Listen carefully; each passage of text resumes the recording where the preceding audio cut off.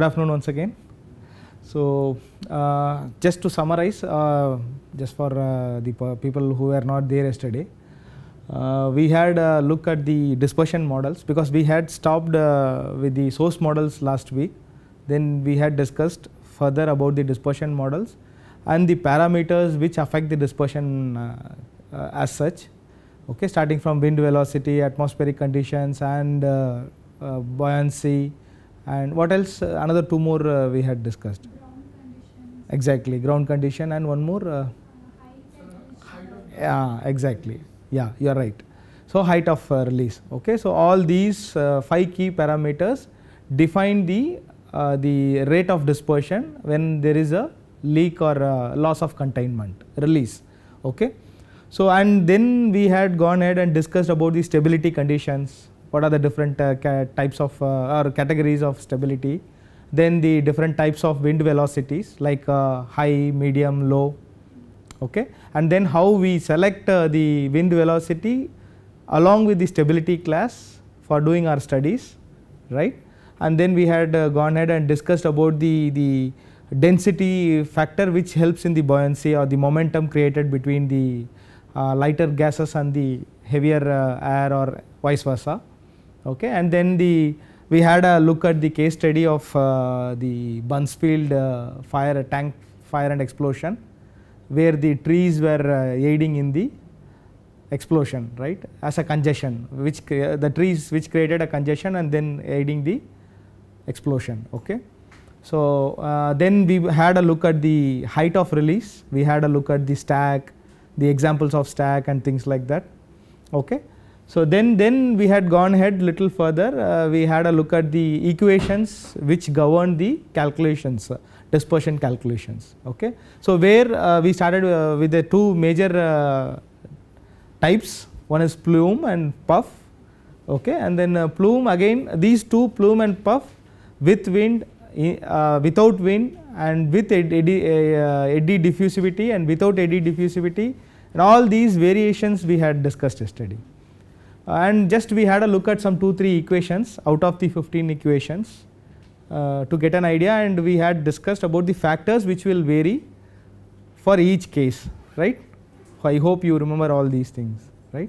So now moving further, then I think we had discussed about the fire and explosion models also, right. After source, dispersion, fire and explosion models, and toxic effects. So we had a look at the fire and explosion model.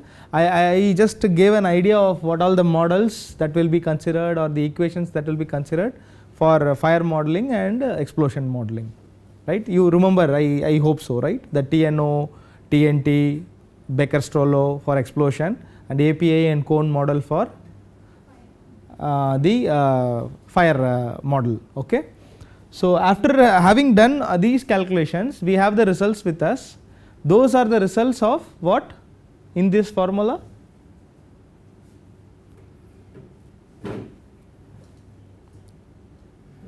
Risk is consequence into or severity into probability, or as it is mentioned here, likelihood into severity, right. So we had calculated the severity, the consequence, impact.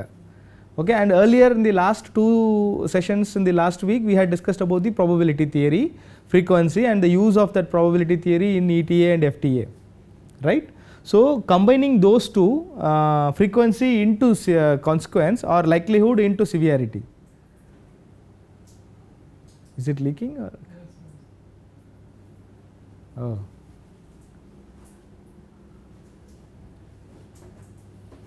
Okay. So combining both two will give us the risk as such. Okay, so here we are quantifying the risk based on the results what we get out of the consequence analysis as well as the probability analysis. We normally term it as frequency analysis, some people call it as likelihood analysis, some people call it as probability analysis. Okay. So as you see, you could see there, risk depends on consequence results, base event frequency, ignition probability, weather conditions, and comes your population density. Okay, so till now whatever we have discussed is the estimation of frequency and estimation of the effects, consequence, right. But the last one we haven't discussed, population. So that's how we are. Do you remember the example what I had picked up last week, the car example, crashing a car against someone, how many people getting impacted. So the number of people factor, right. So that factor has to be factored into our calculations, okay. So we need to have the population details. So when we do the analysis, we do collect the details of the population that are there inside the factory or inside the plant, as well as outside the plant or in and around the plant, nearby areas. So we classify it into two. When we say with the population which is there directly connected to the operations, we call them as individual risk, okay, and the people who are not connected to the operations are termed under or calculated under societal risk.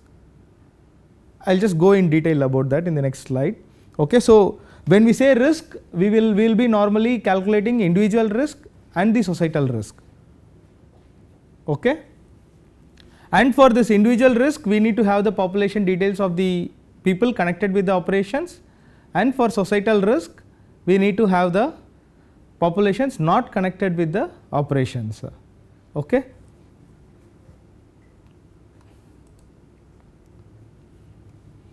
Which is defined here, so whatever I had explained right now. So individual risk is something directly connected to the operations, okay. And the third one what you could see there is location specific individual risk.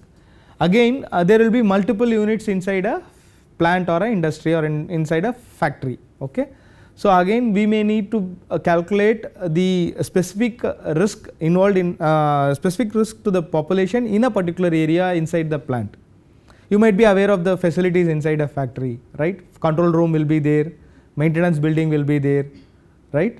Some operational team, some other operations building will be there, like the people who go into the field, they will be positioned in some other operational building.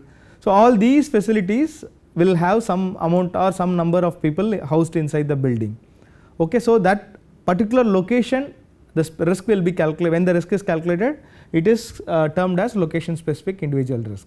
Instead of calculating it on a whole, location wise if we go for calculating the individual risk, it will be LSIR, okay. And then the potential loss of life is a fallout of that particular value from LSIR. We will be calculating, we will be identifying the risk value of that particular location, and then when we multiply it with the number of people occupied in that or located in that building, it will be the potential loss of life, like how many people could get impacted, okay. So when we say all these calculations, totally it's related to fatality, death.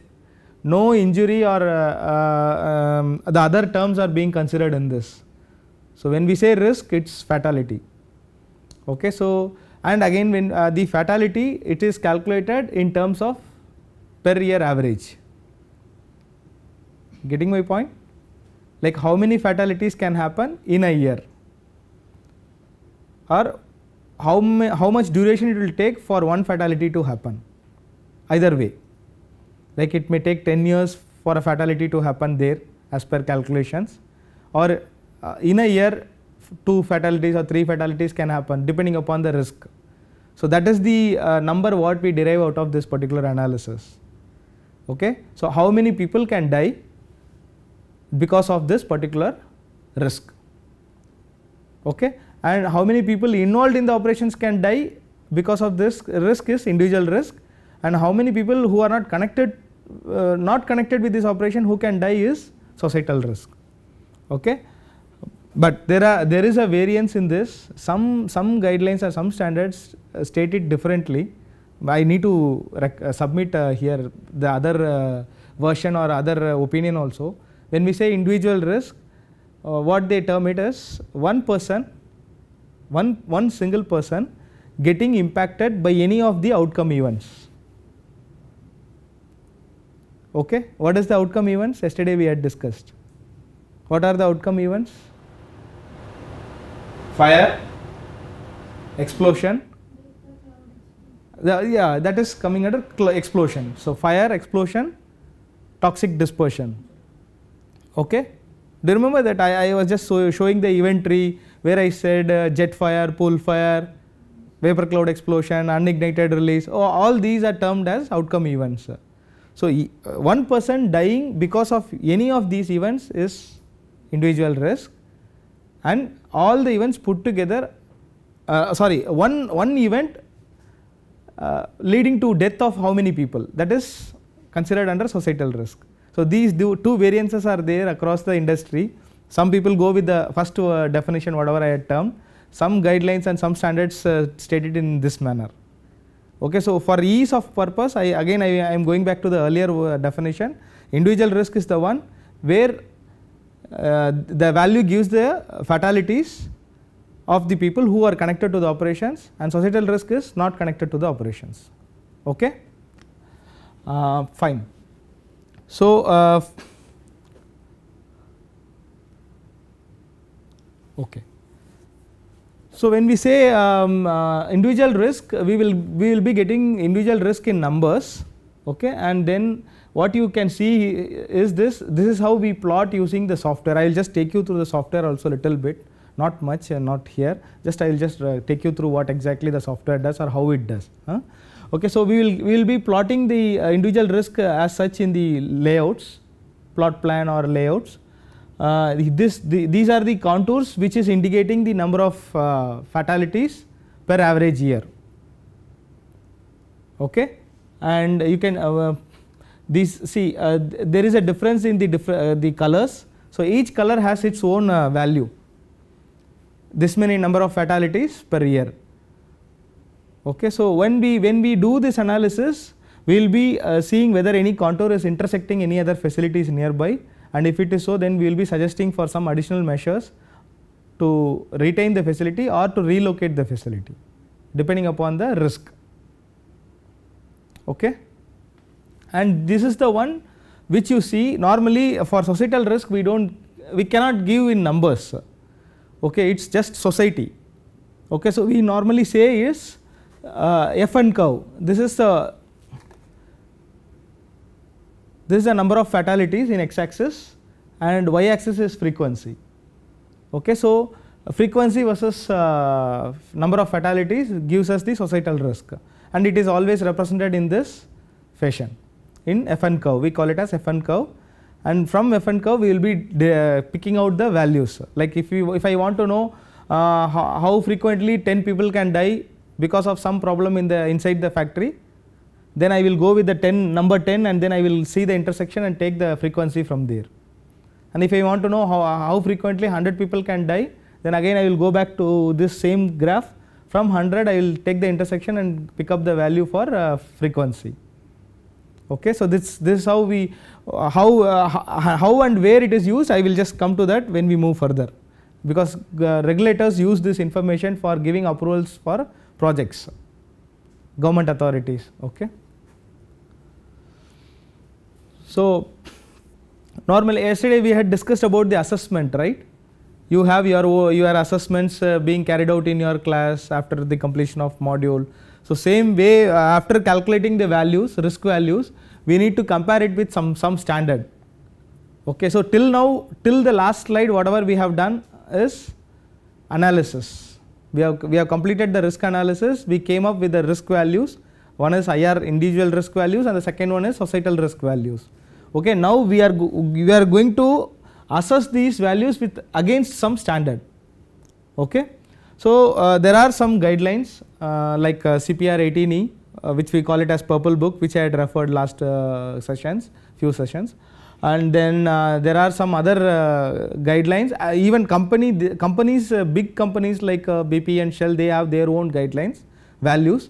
They will say this many people dying out of our operation is acceptable to us. Okay, and they will say beyond this it is not acceptable, and between the acceptable and unacceptable level there will be a band. Okay, if the risk falls in that band, they will try to push it to the acceptable limits. Okay, that is how companies operate. So it is not possible that there will be no risk at all in any of the oil and gas installations, for that matter, or any other process industries which handle hazardous chemicals. Okay, there will be some residual risk, some risk will be there, but we need to assess whether the operations can continue with the risk as a acceptable risk. Like we need to accept the risk and proceed with the operations, but to what extent? That is what has to be decided, right? So how this is arrived is the companies, they go with their own history of accidents and collect other databases, also information from other databases.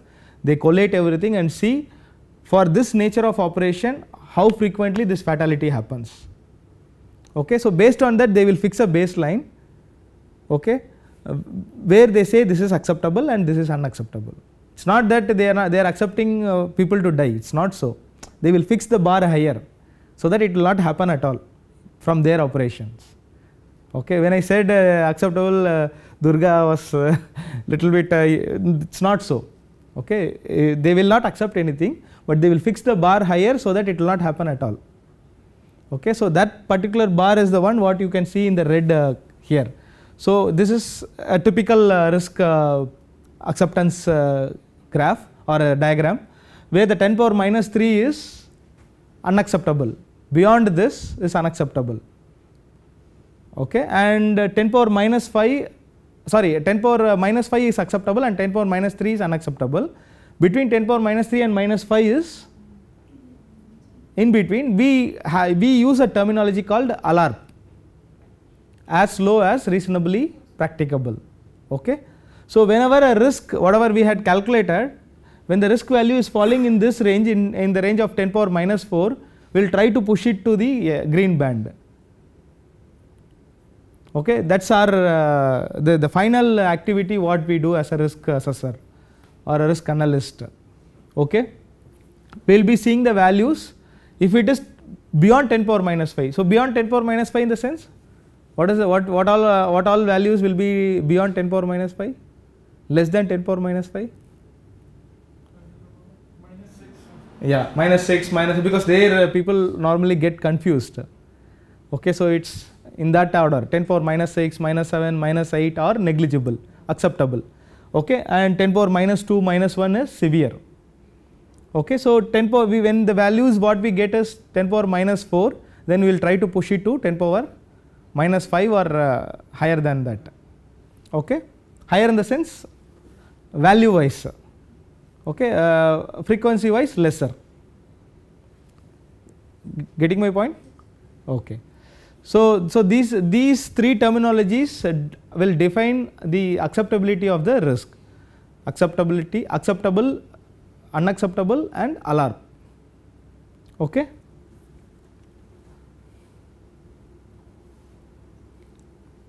So when I said ALARP, something has to be given to reduce that ALARP to acceptable, right? Some measures has to be given or provided or suggested from our side to reduce it from 10 power minus 4 to minus 5 or minus 6 or further. Okay, so these are some of the typical measures what we used to provide, and it is not restricted to this. Still more will be there depending upon the nature of the system. We used to do that. Like say sometimes we ask them to provide a higher reliable instrumentation loop. Okay, do you remember the reliability whatever we were discussing? So one order higher will be pushing the risk order to next level from 10 power minus 5 to minus 6 or minus 7. Okay, so we will be asking for a higher reliability for a instrumentation loop, or sometimes we will ask them to go for a higher thickness in the pipe whatever is being used, because when we sense that the leak rate and subsequently the risk level is more in that, then we will go ask them to go for a higher level of thickness, okay, in the pipe design. Okay, and sometimes we will increase, we will suggest this kind of other measures like cathodic protection. Have you heard about cathodic protection?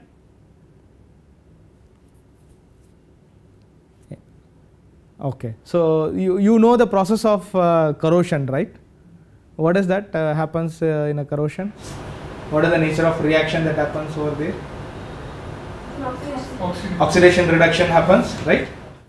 Okay, so to stop that, what is that required? Give a coating of a metal that does not react with the environment. So that will act as a film. Okay, so apart from that, because naturally the ion movement happens there, right? So to stop that ion movement, one is providing a barrier there, okay, that's coating whatever you had suggested. Another method is to divert the ions to somewhere else, right? Instead of to the proximate ones, you can divert it to something else if you provide something else, right? Say for example, there is a movement of positive ions to negative ions. Okay, if you provide another negative system or element there, it can attract the positive ions and it will reduce the movement this side, right? Got it? So that is what is done in cathodic protection. Okay, so they will provide another element over there in the system which will attract this movement of ions towards that, so that it will restrict the corrosion that happens in the pipelines. Okay, so automatically what will happen? The failure rate will come down. Failure rate of pipeline will come down. So your frequency will come down. Frequency of failure will come down. When you multiply it with the severity, automatically your risk level will come down. So this is how we calibrate all the risk values. So by suggesting additional measures, but it doesn't limit it to the, like, it goes on and on depending upon the system and the nature of operations and the type of measures they have with them. What all additional we can do, we will suggest and we will try to bring down the risk there. Okay. So sometimes it's not possible at all, we cannot reduce the risk, we will not be in a position to reduce the risk. Then what we will do is, we will ask them to reduce the inventory quantity stored in that particular location. Okay, so that what will come down if you reduce the quantity, going by the logic, risk equal to probability into consequence or likelihood into severity. When you reduce the quantity of the chemical inside the tank, exactly, severity will come down, right? So we will play around this, we will try to reduce the frequency or try to reduce the consequence, whichever is possible in that system, and try to reduce the risk. Okay, you got the logic? That's how we suggest recommendations when we close the analysis or the assessment. Okay. Okay, so now having discussed all these things, you would have got an idea of how much quantum of assumptions we are making, right? Starting from your failure frequency calculations, your yesterday we were discussing about something about parts count, ignition probabilities, do you remember? Right, so we are doing, just can you imagine how many assumptions we are doing till now, we have discussed till now in the last 3 sessions? Almost 80% of the job is assumptions, right? The assumption of data.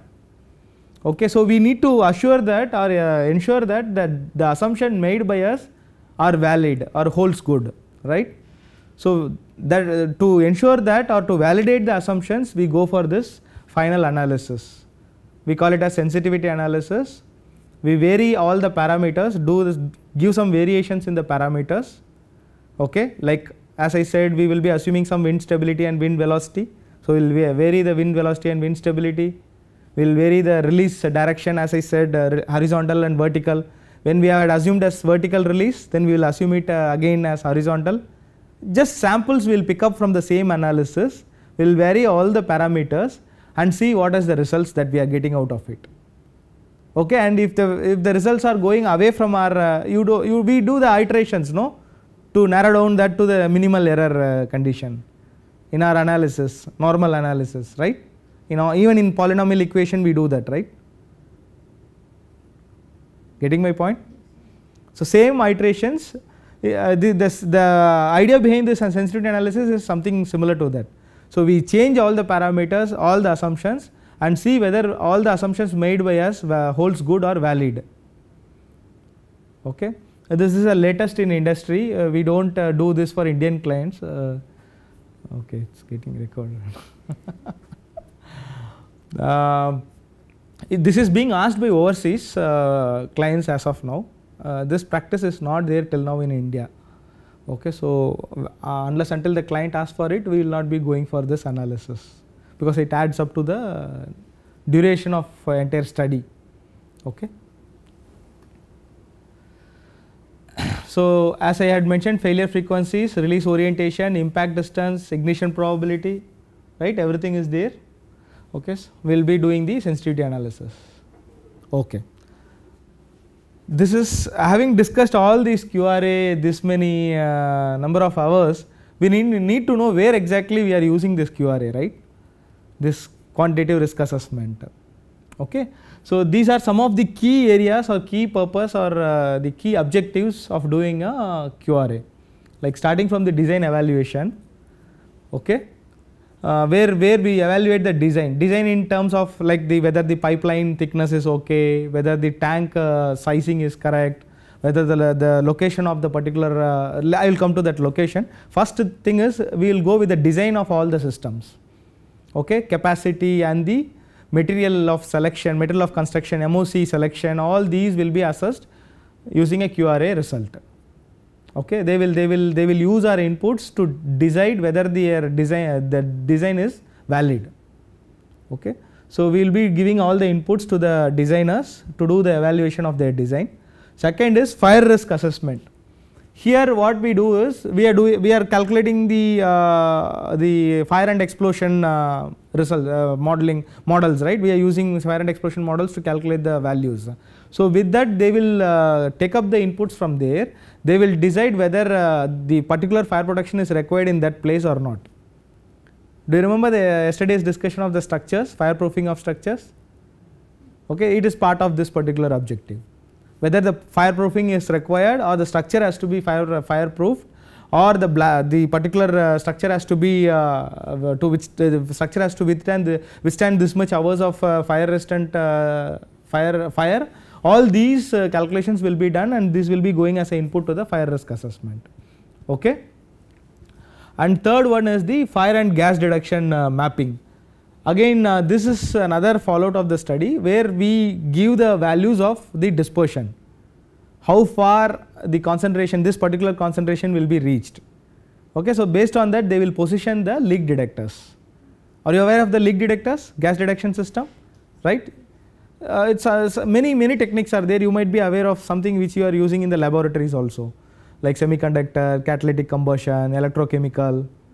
Are you aware of these techniques, right? So detectors, multiple detection systems are there which works in different principles. So all these detectors, the end result is they need to detect the leak and give an alarm, either an alarm or to command the valves, isolation valves or some other emergency system. Okay. So to locate that leak detector, we need to know how far the dispersion will be and to what extent the dispersion will be.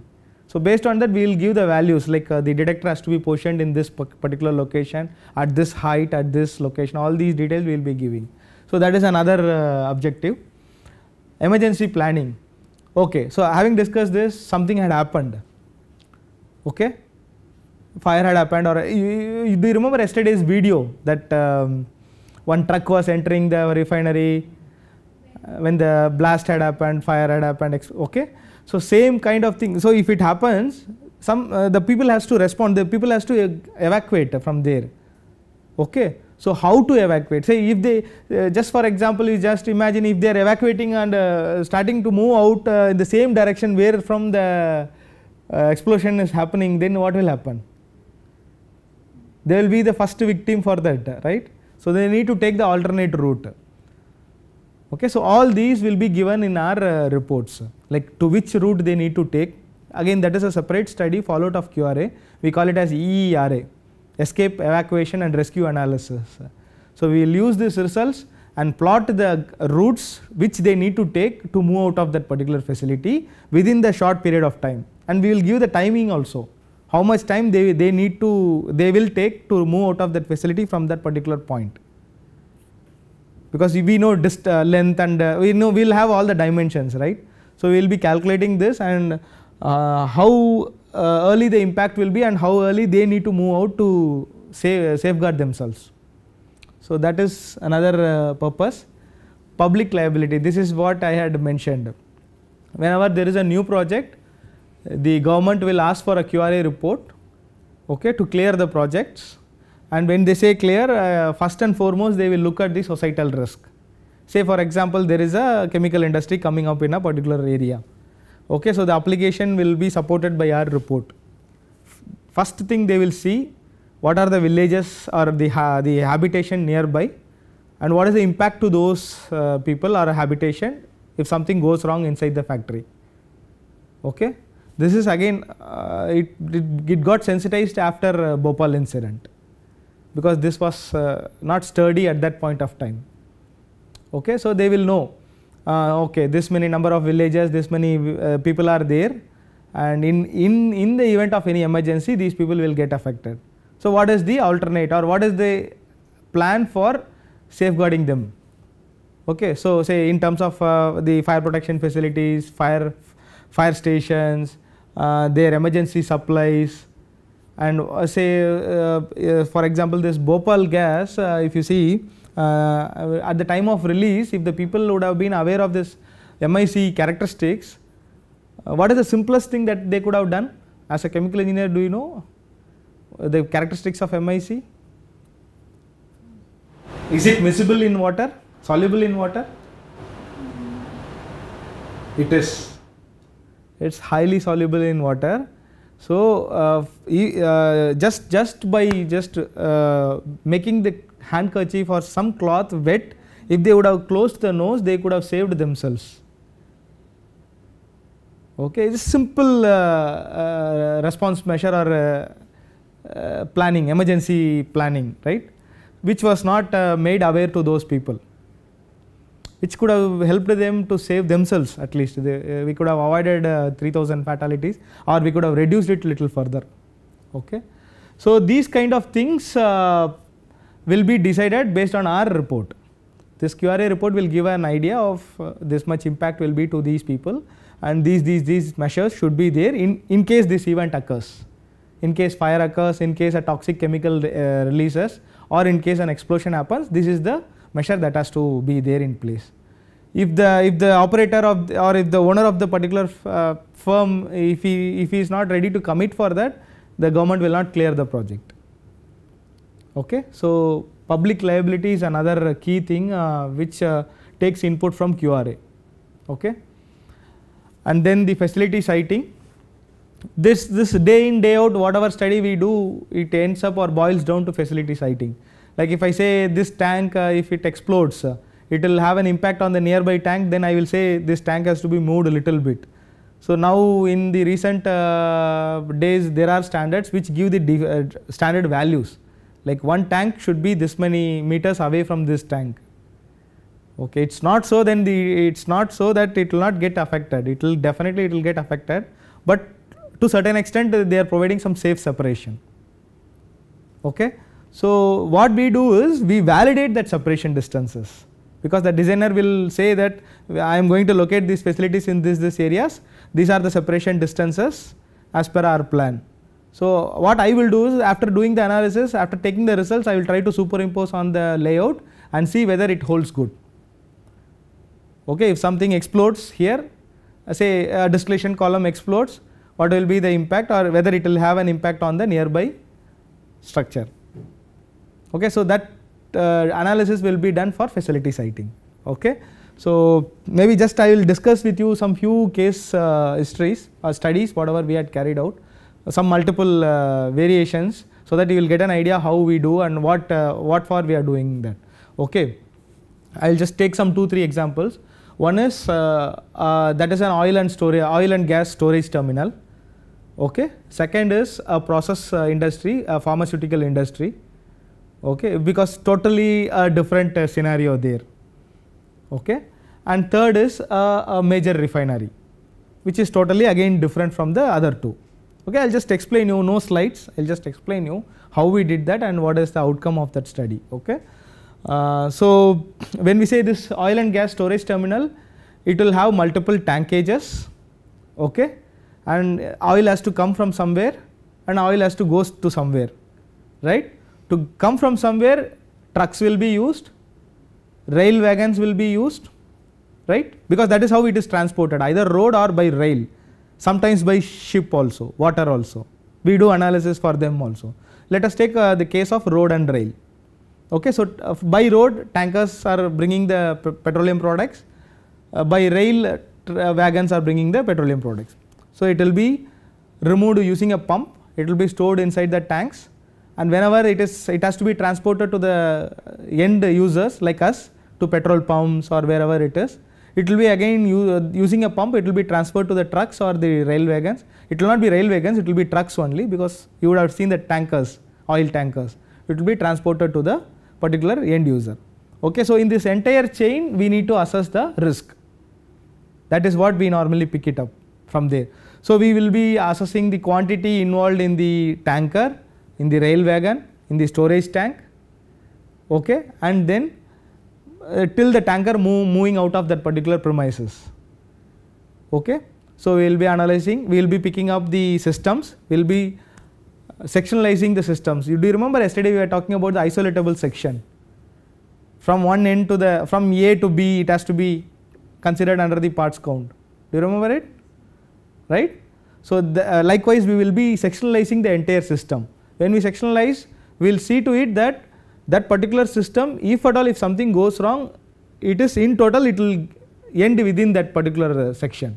Okay, so we will consider tanker as a section, from tanker to the storage tank one section, and storage tank itself as a separate section. Okay, and then we will be going ahead with the counting of parts, as I said yesterday. We will be counting how many valves are there, how many flanges are there, how many pumps are there in between, how many instrumentation connections are there, like pressure gauges, temperature gauges, flow meters. All these connections will be counted one by one in the drawings. So we will come up with the number of parts, and then we will pick up the failure frequencies for these parts from the databases. Okay. So there are failure frequency databases, where from we will get a failure frequency for flange, for a pump, for a instrumentation connection, everything we will be getting from the database. Then we will be collating everything. Then we will be coming up with the final failure base frequency, that is a base frequency. It is not the final failure frequency, the base frequency. Okay. Then we will be going ahead with the selection of ignition probabilities. Okay, we will see what are the possibilities of ignition in that storage terminal. Okay, obviously what will be the ignition source in that terminal, in this nature of operations, whatever I told now. Any leakage might be Source, ignition source. Source of ignition. Oil, fuel, static electricity. Exactly. Static electricity, pump, okay, the electrical connections in a pump, right, or some other electrical fixtures. Yeah, you are saying something, Bhaskar. Yeah. Someone might be smoking. Exactly. Yeah. Obviously, that can also be considered. That had happened in some places. Case histories are there. Okay, so even human intervention is also considered. Okay, so all these probabilities are there again captured in the databases. Institute of Petroleum has a database. From there we pick up the ignition probability for each type of system. Each type of system depending upon the nature of operation. Okay, again that probabilities will be picked up. We will be going ahead with the event tree analysis to come up with the final outcome events. Like how frequently jet fire can happen, how frequently explosion can happen, how frequently pool fire can happen. All these final failure frequencies will be calculated. That will be kept aside. Okay. Then these sections will be used for consequence analysis. So what we will be doing for consequence analysis, where from we will start? Go ahead with the models. You just go back and recollect your your memories. Models. So leaks, types of leaks, right? Source model. It starts from the source model. Okay, we will start with the source model. We will select the type of leak, whether it is a leak from the pipeline, leak from the tanker, leak from the storage tank. Okay, and then we will move ahead with the dispersion models. So we will calculate, we will see the nature of dispersion, and we will calculate the rate of dispersion based on that. Whether the wind is aiding in that dispersion, whether diffusivity is possible, whether trees are there, congestion is there, all these will be used for calculations. Okay, and then moving further, we have calculated we have seen the event outcomes, right? Fire, explosion, all these things. So we will be again going for that particular model, whether fire model or explosion model is required or not. Sometimes in these oil and gas streams we will have hydrogen sulfide, H2S. So it's a toxic chemical, right? So we will add that, we will go for toxic modeling also. Okay. So these four models: source, dispersion, fire and explosion, and toxic effects. Using this we will come up with the consequence value. Okay. consequence value, it will be, when you say consequence value, it will be either in radiation intensity levels or overpressure levels or toxicity levels. Getting my point? Either it will be radiation intensity or explosion overpressures or toxicity levels. Okay. So, either any one of these will be there with us. When you say fire, it will be radiation intensity, when you say explosion it is overpressure, and when you say toxic it is toxicity levels. Okay. We have these levels with us, we have frequency also with us. So, now we will be combining these two and we will get the values. Okay. So, values will be something like this, like say 2.5 into 10 power minus 4 or minus 3 or minus 5 or something like that. This is the value what we will be getting out of it, the risk value. Okay. Same, this is for IR, and for societal risk, as I said, it will be like this frequency and number of fatalities. These are the two values we will be getting out of that particular thing. Then based on this, we will be going ahead with analyzing the control measures that are there in place, okay, which had given this value. So, now we will try to add some layer to it to reduce the risk values that we did for that particular oil terminal, where that we found that the risk was more in the rail wagon unloading area. Why can you just guess why?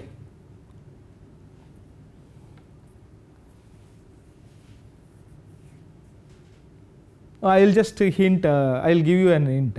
There was a railway station nearby, normal regular railway station was there. Anyway, railway line, when you say railway wagon unloading, it should be somewhere nearby a regular rail, right, railway network. So, there was a railway station nearby where you will have population movement of population always, the people will be there, right. So, when you calculate the risk, automatically those numbers will come into our calculations, right, and we will go for assuming maximum number of people in the railway station.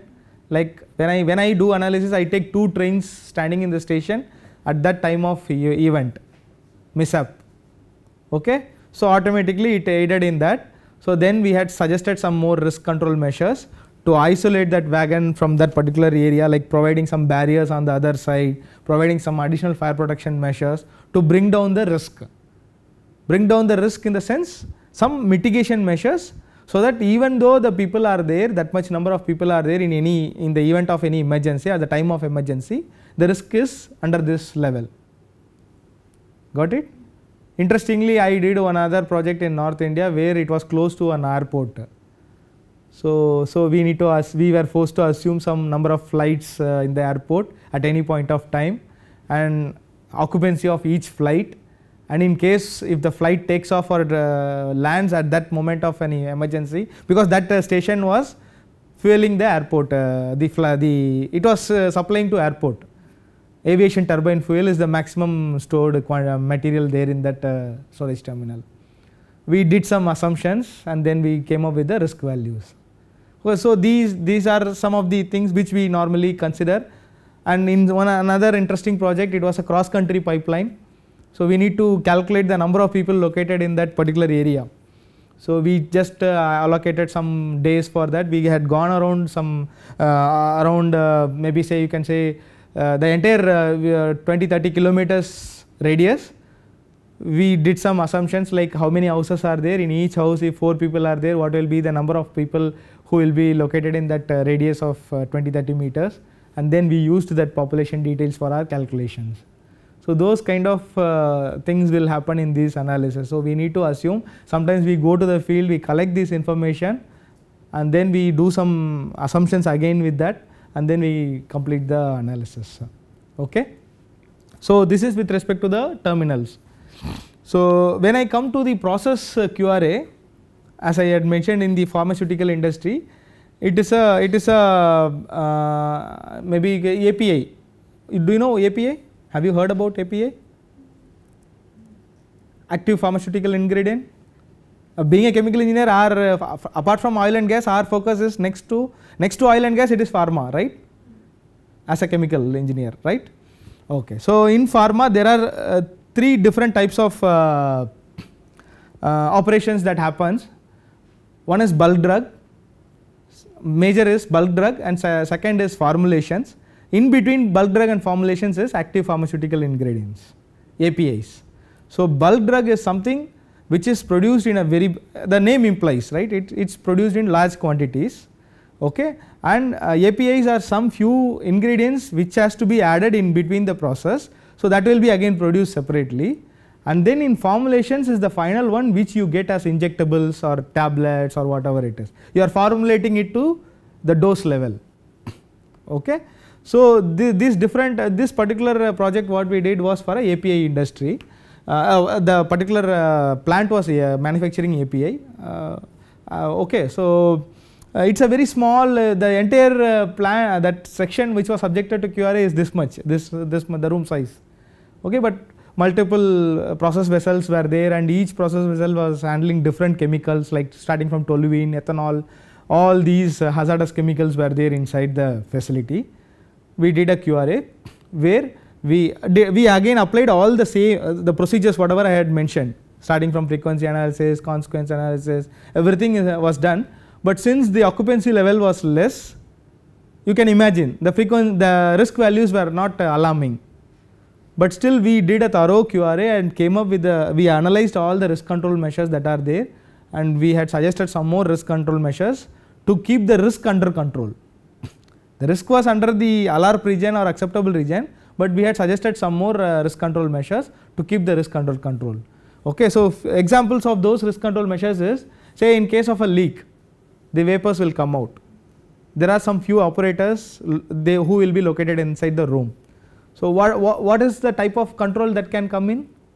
Just can you guess? Leak detector. Yeah, exactly. Leak detectors has to be there to detect and alarm the operators, give an annunciation. What else? To avoid accumulation, what should be there? So exhaust has to be there, and it has to be a mechanical ventilation there. Something has to get activated or triggered, and that has to blow out the vapors or gas from the room. Okay, all these we had come up with our suggestions to interlock things like leak detectors to the exhaust system and things like that, and also to provide all the electrical fixtures. Have you heard about the classification of electrical fixtures? Okay.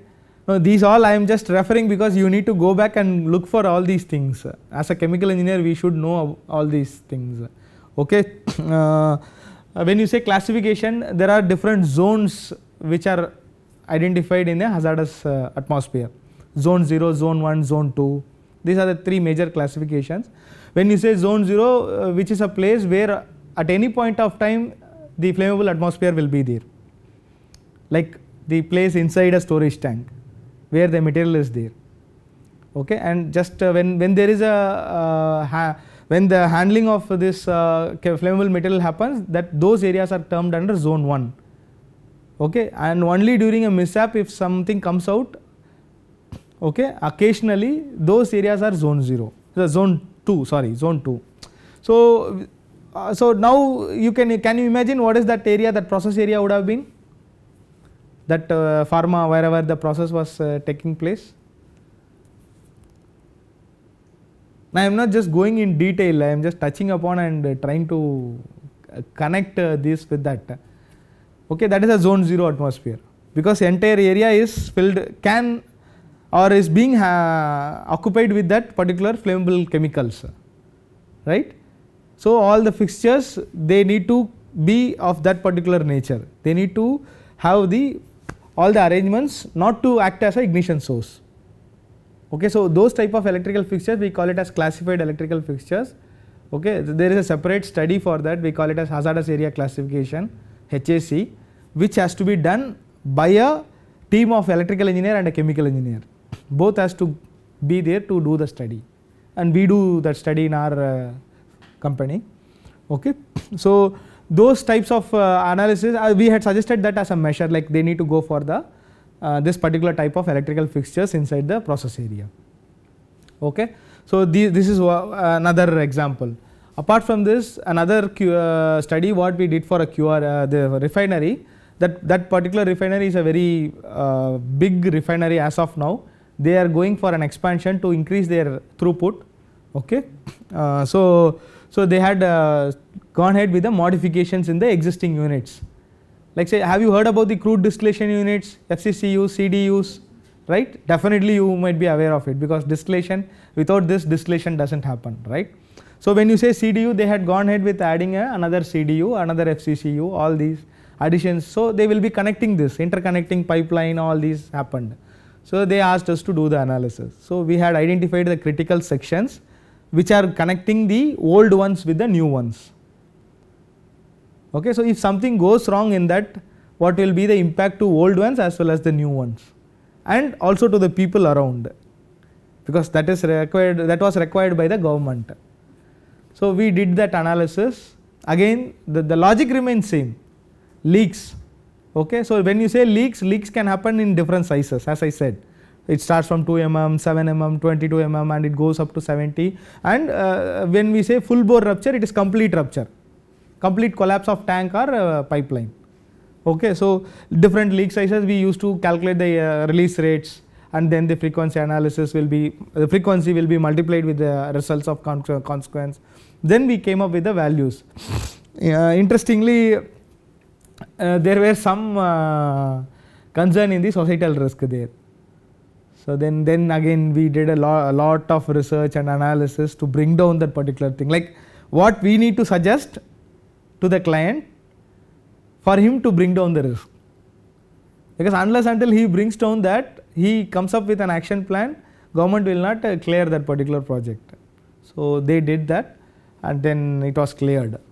Okay, so this is how we do normally the QRA, and these are the end users of this study, and this is where the risk assessment ends in total.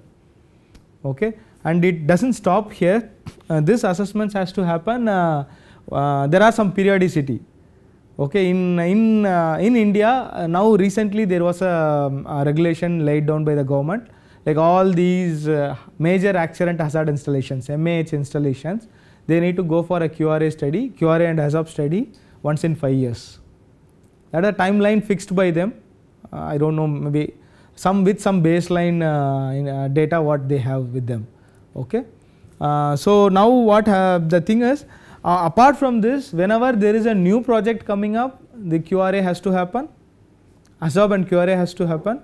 Whenever there is a modification, again the QRA and HAZOP has to happen. Okay. And as I said, once in 5 years, it has that periodicity again defined by certain regulations. In overseas, the periodicity is different. Okay. And apart from this, as an assessor, if you ask me, we need to do this QRA when the plant is decommissioned. Whenever we are going to stop the operations, we need to assess the risk, we need to assess what are the impact of decommissioning that particular system. So what will happen? Okay. So these are the stages or phases of this study, like when all it will be done in a life cycle of a particular plant or operation. Okay, got it?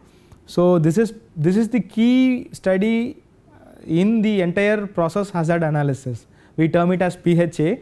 It starts with hazard study, hazard identification study, then goes further HAZOP. When you say hazard, along with that you would have heard about the what if, safety audits, checklist, all these things will be part of the hazard identification. Moving further, we go ahead with the HAZOP study, hazard and operability study. Okay, and further we had discussed about the LOPA, layer of protection analysis, and then comes the quantitative risk analysis. So first is qualitative, then the semi-qualitative, and then comes the quantitative. So with this, the entire hazard analysis ends, and all these results will be used for various purposes. Okay. Having discussed this, you need to know the limitations of this study. It's not that completely it's valid. As I had said, we will be doing the sensitivity analysis. These are some of the limitations that we face or that we have when we do this study. Like methodology, I will follow a certain methodology, but that may not be followed by another risk assessor when he does that particular study. Okay, so methodology varies, and also a standard based on the standard that is being adopted. Like if I follow CPR 18E, that methodology will be different, and if I follow OGP database or OGP directory, the methodology will be different. So depending upon the ease, we will even we also used to select the methodology depending upon the ease that is required for us. Okay, so methodology is a key thing. Environmental conditions, as I said, wind velocity and wind stability, wind speed and wind stability. If you go for coastal areas, the things will be different. Inversion will be more. Do you remember yesterday we were discussing about the inversions? Okay, so the change in the land breeze and sea breeze conditions. Okay, that will be more in coastal than in the interior parts of the plains. Okay, so those things will come into picture, and even the rainfall. Like when we do analysis in northeast locations like Assam, Guwahati, where we have the maximum amount of rainfall in a year, the dispersion rate will change automatically, right? So all these things will have an impact on the analysis. Okay, and frequency database, again that particular database has to be updated every now and then, like regular updation has to happen in the database. So if I use a 10-year-old database, it may be invalid, because there might be a recently updated database that will be available in the industry, right? So the selection of frequency database is critical. Okay, and software models. Whatever models we have discussed, the source model, dispersion model, it is set of equations. Okay, these set of equations are keyed in the software. As I said, we are using a DNV supplied software called FAST. Full version, the abbreviation of FAST is Preliminary Process Hazard Analysis Software Tool. That's it, PHAST. Okay. So this there are some other softwares also in the market, like companies like Shell has their own software. Shell Fred is there. You people would have come across Aloha, right? Anytime did you happen to do any analysis with Aloha? No? Okay, those are the softwares which are used for dispersion. Aloha, CalPerf, Aeromod are there for just exclusively for dispersion modeling, and whatever I had mentioned earlier, this FAST, Shellfred, and many more are there. I don't want to refer all those softwares here, because these are the ones which I had referred is the leaders in the analysis. Okay, so these softwares will put all the equations together in each model. Okay, and then they will come up with the we could see the front end of the particular software, that's it. At the back end, multiple equations and multiple iterations will be going on when we key in a data. Okay, and for the ease of developing a software, they would have skipped something, they would have assumed something. Okay, so there may be some fraction of error in the results. If I do the same analysis with different softwares, I will get different results. That is because of this particular the change in the assumptions or the use of equations in the models in the software. Okay, but there will be some variation, but definitely the accuracy level could be compared. We can compare one software with the other, and we could assume some things where it would have gone wrong, which equation it would have gone wrong. That could be done by a assessor based on his experience. Okay, so that is one thing. And scenario selection, as I had given an example that tanker, pipeline, storage tank, instead of selecting in this fashion, if I select a section of pipeline, like say if I split that pipeline into 3 pieces, automatically my risk value will come down, because the quantity is coming down, right? The inventory is coming down. Okay, so you need to have that experience to select the scenarios. Like this scenario, if I select, it will give me a valid result. I could use this for a valid analysis or assessment. So that scenario selection, it comes based on experience. Or till people gain experience, they use the Fetty index. Have you heard about the Dow index? As a chemical engineer, you should know all these things. Again, go back to Perry's Chemical Engineer's Handbook. There is a section called process safety. Go back, have a look, read through the process safety section. It's I think 90-95 pages. It's there. These all information will be there in that section. I hope you would have used Perry, right? Day in, day out, that is our Bible as a chemical engineer. Till now, no, nothing has replaced Perry till now. Am I right? Right. So you go back and see that section. I remember somewhere at 27th or 26th chapter, I think. You just have a look at it. Okay. There the Dow index is also discussed in short. That index is nothing but fire and explosion toxicity index. Okay. So there we use that formula for calculating the hazard index, like we will come up with the hazard number. So some number will be derived out of that calculation. Okay. Using that number we will categorize the hazards. Okay. So then the high severe ones are the maximum number ones will be there. No, we will be selecting that and we will be capturing it for scenario selection. We will use those scenarios for our study. Some clients, they ask for it.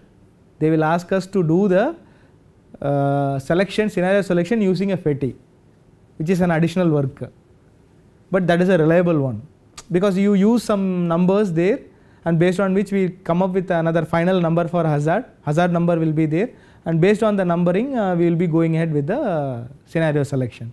The highest ones will be picked up first, least ones will be skipped, because it is not required. When the hazard is lesser, we do not need to go for those scenarios for analysis.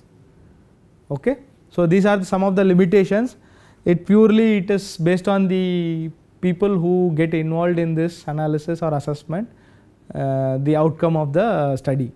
It depends on the experience of the people getting involved in the analysis. Okay.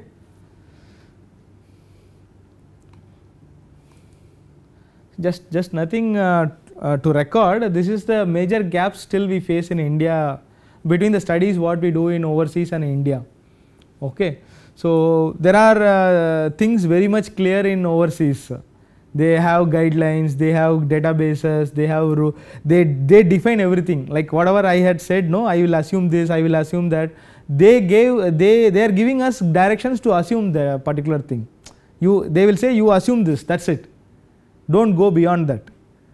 So that there will be a standardization in the entire activity. Okay. And then with all those standardized process and procedures, our outcome will also be standard. If I do or some X or Y or whomsoever does that analysis, the result will be same. Okay. Even they define the software that has to be used for the analysis. Version of the software also is defined. Which version of the software has to be used for their particular activity. Okay. So still all these are yet to come up or it's sensitized in our place. Okay. So we will just have a look at the BP. I think I hope you people would have gone through the BP animation, right? BP incident, Texas incident. We will again go through that, but now with relevance to QRA. We will discuss about that.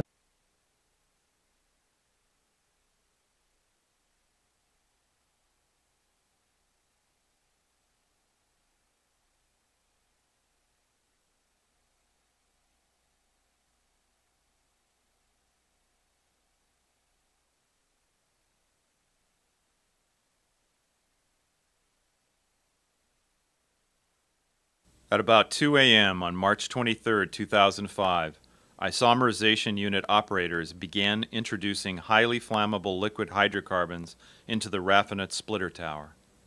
In normal operations, only about 6.5 feet of liquid should be present in the bottom of the tower. Near the base of the tower, there was a level indicator that measured how much liquid was inside and transmitted this information to the control room. However, this indicator was not designed to measure any liquid above the 10-foot mark, and above that point, operators would have no idea how high or how dangerous the level was. A high-level alarm activated and sounded in the control room when the tower overfilled, but a second redundant alarm failed to activate. By 3:30 a.m., the feed was stopped, and the level indicator showed that the liquid had filled the bottom 10 feet of the tower. We now know that this indicator was not providing accurate readings. We calculate that the tower was actually filled above the range of the indicator to a height of about 13 feet. At about 9:50 a.m., operators began circulating the liquid feed and adding more liquid to the already full tower. Even though the liquid was going into the tower, there was no flow out as specified in the startup procedures. The valve that controlled the liquid flow out of the tower was left closed. 10 minutes later, at about 10 a.m., operators lit burners on the furnace to begin heating up the feed, part of the normal process. Unknown to operators, the tower continued to fill rapidly with liquid to more than 20 times the normal level. We now calculate that the level reached 138 feet inside the tower, while the inaccurate level indicator told operators that the liquid was below 10 feet and falling. Around 12:40 p.m., a high-pressure alarm was activated. 2 burners were turned off in the furnace to lower the temperature. The valve specified in the procedures for controlling pressure didn't work, so an operator used a manual chain valve to vent gases to the blowdown drum and into the atmosphere.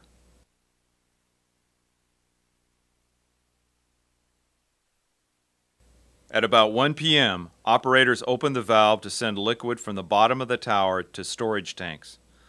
This should have improved conditions inside the flooded tower, but the liquid at the bottom of the tower was very hot, and as it exited through the heat exchanger, it suddenly raised the temperature of the feed going into the tower by over 150 degrees. By 1:05 p.m., the liquid entering the tower was beginning to boil and expand, causing the level inside the tower to increase further. At 1:10 p.m., the tower began overflowing liquid into the piping off the top of the tower. Liquid built up in this vertical piping and exerted great pressure on the emergency relief valves 150 feet below. At 1:14 p.m., the 3 emergency valves opened and liquid began flooding the blowdown drum at the other end of the isomerization unit. Some liquid overflowed from the blowdown drum into a process sewer, but the high-level alarm on the blowdown drum didn't go off. The drum filled completely, and bystanders saw a geyser-like eruption from the top of the blowdown stack. The eruption lasted about 1 minute. Liquid fell to the ground, creating a large flammable vapor cloud. This model predicts how far the vapor cloud expanded across the area just 1 minute after the release began from the stack. At 1:20 p.m., the cloud ignited, causing a series of explosions. This is what is the one which will be analyzed in QRA. So we will be seeing where all the ignition sources will be there and what is the possibility of that particular cloud, in if at all if any leak had happened, what is the possibility of that particular cloud getting ignited or the liquid getting ignited. Okay, you would have seen that simulation, right? That is a 3D modeling, 3D simulation. Still we haven't started using that, only for few projects we are using it. So that is a full-fledged modeling which is coming up in the market right now. So which uses a 3D model where we can see exactly how the leak happens and what will be the propagation, the direction of propagation, rate of propagation, and what is the possibilities of it getting ignited. Okay.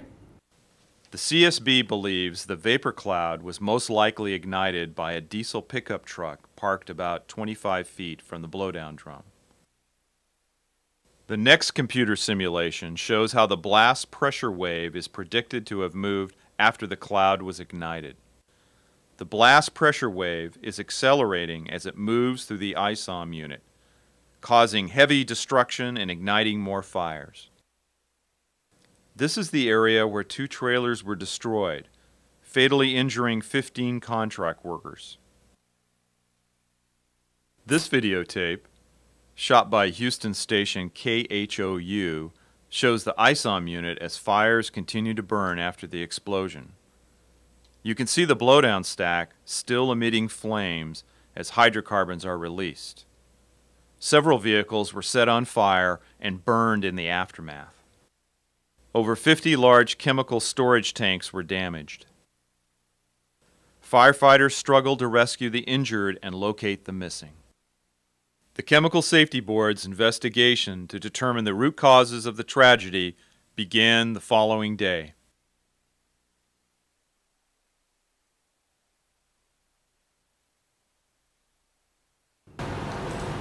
Okay, so what happened was they had located the trailers nearby that raffinate tower, hardly 15-20 meters from the raffinate tower, which was not supposed to be. Like those trailers should not be there, and if at all if they would have allowed them, they should have been provided with all the flame arresters and things like that. Do you remember the flame arresters the very first day we were discussing?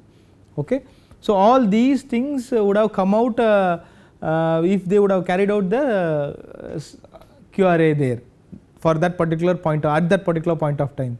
Though they had a practice of doing it, they haven't followed that in that particular instance, so that they couldn't get the gravity of the thing, like what can happen or what can go wrong, or if something goes wrong what will be the impact. They couldn't come out with that inference. So this had happened, and now it had been investigated, and we are seeing the animation here how it had happened. Okay, so QRA would have helped them in sighting the particular trailers, like how far they should have parked the trailers and where from they should have operated the particular activity or carried out that particular activity. Okay, if they would have carried out the QRA, it would have helped them to locate the trailers at a particular or safe location. Okay, I will just run through another video. It's just for information only, because it's particular software's thing. So how the software works. Okay, just have a look, nothing in detail, just a introductory video.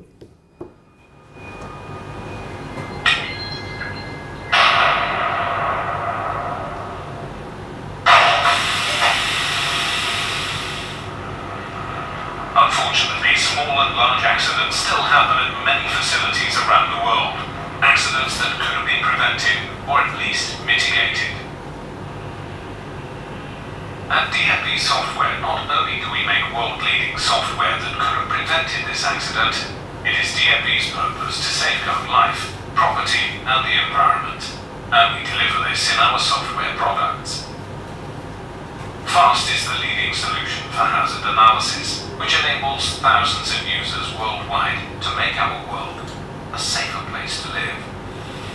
What if we could go back and analyze the hazards on the facility to better understand the potential failures we could experience? Using FAST from DFB Software, we can perform extensive consequence analysis to investigate and understand our potential losses. What would happen if this pipework connected to a pressurized storage tank failed, resulting in a leak? FAST contains a complete suite of linked discharge, dispersion, toxic, explosion and flammable effect models. All models are continuously Discharge is the source model. Experimental data. Details of the accidental release will be calculated, including discharge flow conditions, cloud and wall formation, and behavior and effect results relating to any toxic, flammable and explosive hazards. This leak could ignite immediately, leading to a fireball or jet fire, or a cloud could develop, leading to a flash fire, explosion, or toxic impact. These results can be shown over GIS image data, including satellite photographs and CAD plot plans. We use Google Images for this. Knowledge of the nature and extent of hazard zones arising from potential loss of containment is key information for legislative compliance and prevention and mitigation of events. The extensive consequence analysis results from FAST will help you make informed decisions about maintenance and inspection strategies, emergency response, and plant layout. FAST is the complete solution for hazard analysis of your process plant, allowing you to efficiently and effectively analyze. We'll stop here. nothing marketing. It's because they are our competitors. Just to give you an idea or feel of how it works. And till now in India we don't have anyone who had because the Aloha and things like that are very preliminary level softwares. We haven't come up with this level of complicated softwares in India. Maybe you people can think of it and at a later stage. Still, whatever we use are the ones which had been developed by people overseas, not here. Okay. I'll just run through one more video. We were discussing about BLEVE, right? Just have a look at it. How BLEVE happens. When a tank is exposed to sustained heat, such as from a fire, the liquid within the tank is forced to boil or vaporize, resulting in increased pressure in the tank. To prevent overstressing the tank, the relief device activates, venting the excess pressure. As pressure decreases in the tank, the valve begins to close. With continued heating, pressure again builds, causing the relief valve to reopen.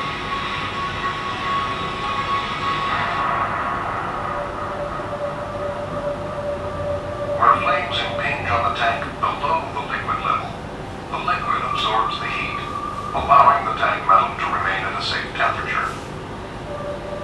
With continued relief valve operation, the liquid level drops, exposing a greater area of the tank to the effects of heating. With the flames impinging on the vapor space of the tank, the temperature of the tank metal uncooled by liquid rises. At some point, due to the vapor pressure from within, the tank metal begins to weaken, stretch, and eventually tear.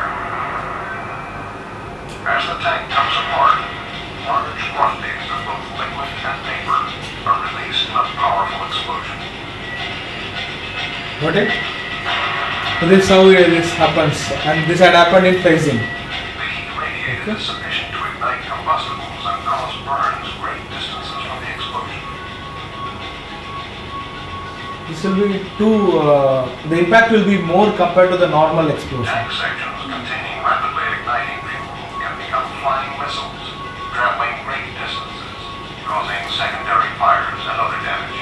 Because the projectiles will be there, the impact due to the material thrown out of the particular. It all happens quickly.